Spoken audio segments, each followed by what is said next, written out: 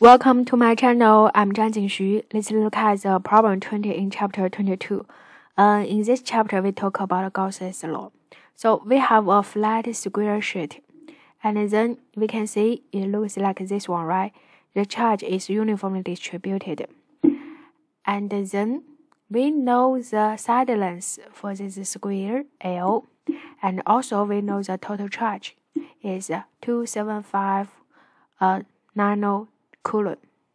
We need to find the electric field density. The first one is 1 centimeter above the center of the sheet. So first one is at 0. If this R is very small, right, just 1 centimeter, that means it is super close to this square sheet. So we can consider this is just the region close to an infinite square sheet, an infinity sheet, right? And we did this work in the examples in this chapter. We can just consider the function for this work, for this situation, right?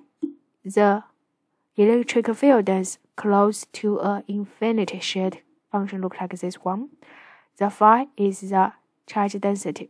Epsilon naught is a constant. So in this case, the surface charge density is use the total charge divided by its total surface. Then we input the phi inside this function.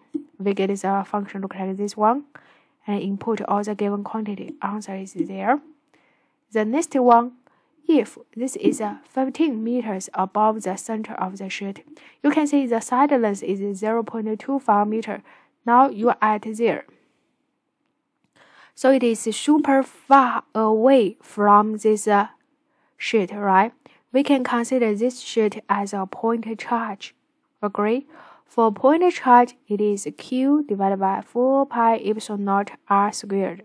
So R is given, Q is given, you input all this quantity, get answer there. This is a very famous way to solve the work. Just choose the similar model to solve it.